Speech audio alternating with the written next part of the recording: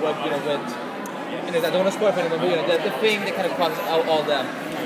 All the villains that they're going to be facing and so on. What was the decision to go with that format as opposed to maybe like a general big bad, so they're sending out like small minis at a time? Well, there is a big bad. You've seen the pilot, and the big bad is in control of a certain portion of the Fort Ross. The big bad is in control of a certain portion of the Fort Ross escapees, but in addition to those aliens, there'll also be normal human type villains like Lex Luthor types, who will, who don't have any superpowers, and then there'll also be like human beings who have like incredible tech.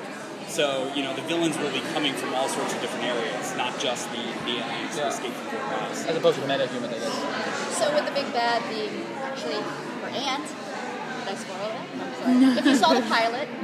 Could you talk a little bit about the like how she's going to handle the conflict between basically having someone from her own planet there and someone who is her family? Yeah, I mean, for us, it's always those conflicts, the more they're personal, the better they are.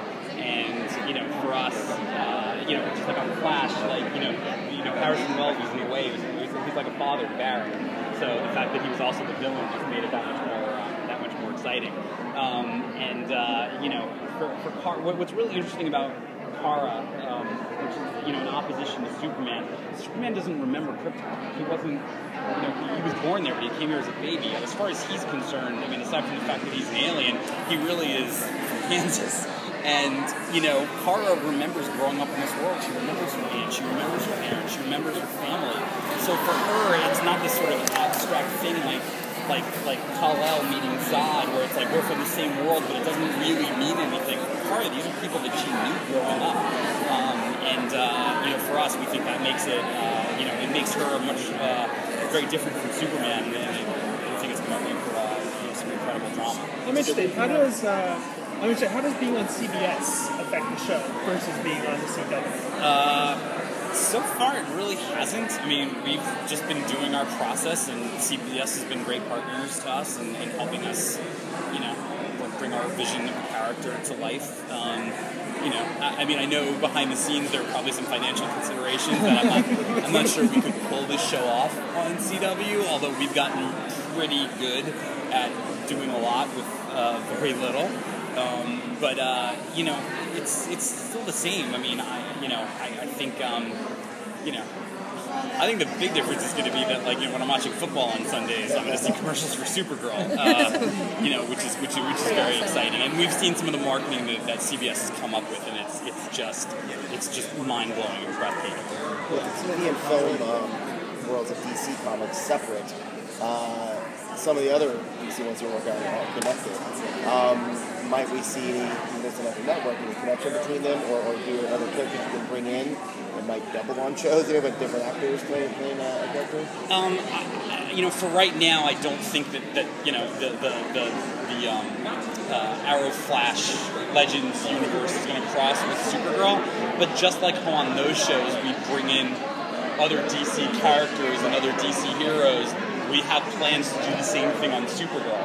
So, Supergirl won't feel like, just Supergirl. There's going to be some great iconic DC Comics characters coming onto that show, and some of them not even necessarily associated with Superman. So, it'll be a DC Comics show.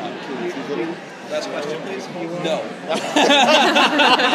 We noticed that you've got some cast members who are very musically inclined that are known for music. We do. Are you going to plan to integrate any singing into Supergirl at all?